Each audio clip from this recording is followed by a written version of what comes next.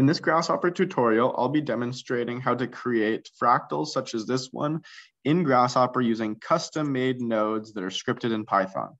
To begin, I'll show you how the algorithm works in the Rhino viewport, and then I'll script it up in Python. So first, I'll just make a polyline, which is a triangle, and scale this polyline by each one of its corners. And you'll see that by doing this, I can create a nice fractal, but it takes a really long time to do. And that's why it's better to automate the process with Python. And as you can see, just by doing that once, my end result is the same as this fractal after one iteration of recursion. So now let's begin writing our code. I'm going to open up a Python node and delete one of these inputs, rename the output to geometry, and rename the input to depth. And I could even name this to fractal.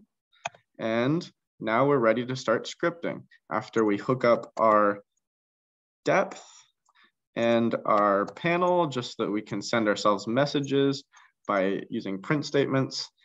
Okay, let's write some code. If I open this editor, I can start making the initial triangular polyline just by creating 3 points. Points are simply tuples, which is a list of values surrounded by parentheses. So the first point of the triangle will be at the origin. The second point will be at 50, 100, 0, and point C will be at 100, 0, 0. And now to create a list of triangles and initialize it with our very first triangle, I'm just going to type out triangles equals, and then a list. And inside that list, we'll have to create our first triangular polyline by typing out rs.add polyline. And if I just throw a list of points into this polyline function, it'll create a polyline. So I'll just type in A, B, C, and then back around to A to close off our polyline. And just to verify that this is working so far, I'm going to say geometry equals triangles. And let's test our code. You can see everything ran well because there's no red. And if I hook up a line to the output of geometry, well, that didn't work. I could hook up a polyline to the, or a curve, I suppose. A polyline falls under the category curve. You can see that that worked. And if I hover over here, you can see one value inherited from one source, polyline curve. The reason it didn't work for a line is because a line must be one straight line. All right, so since that worked and we now have our triangle, well, let's disable let's disable this previous program so we can see what we're working with here. And now it's time to write our function. So we're going to want to repeat all of these steps as many times as there is depth. So we'll say for I in range depth, we will repeat this process of creating a new list of triangles. So we'll say new triangles, and we'll leave it as an empty list for now. And then for each triangle in the old list of triangles, we'll have to make 3 new triangles and toss it into this list of new triangles. So we'll say for triangle in triangles.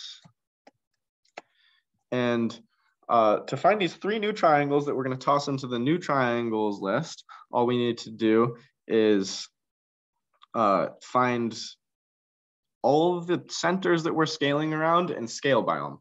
So to find these centers that we're scaling around, we just need to find the points of the polyline, which are rs.polyline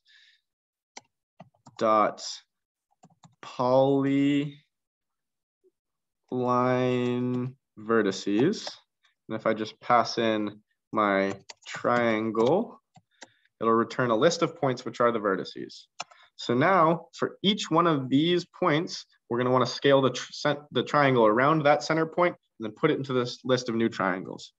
So I'll say new, or actually for I in range 3, so for each corner of the triangle, we're going to want to say new triangles plus equals, and then we're just going to merge it with this new list containing the new triangle. And we can create this new triangle by typing out rs.scale object.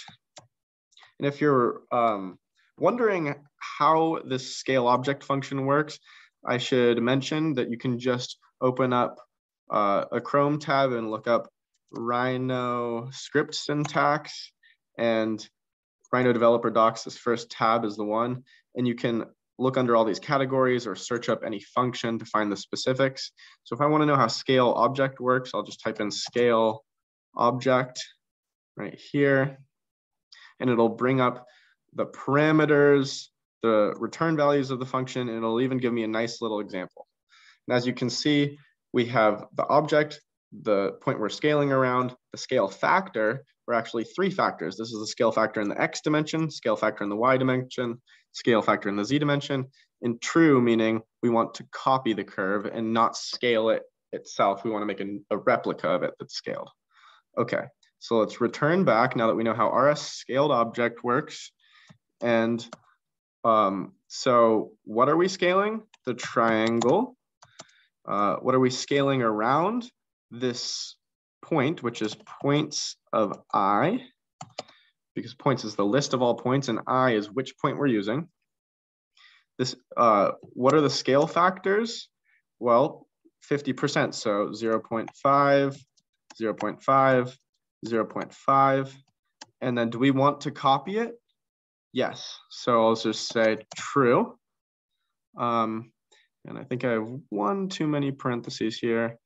And now if I test, you can see on line 17, range integer argument expected got float.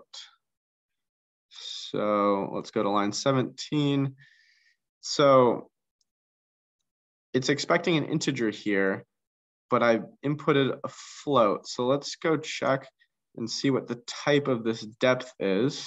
Set the type hint because it should be integer. Now if I set it to integer, I test it, now I got a new error. So it was interpreting this as a float even though it's an integer, and that's because I didn't specifically tell it what kind this was. So I really just had to go into the input and make sure to tell Python, yes, this is an integer.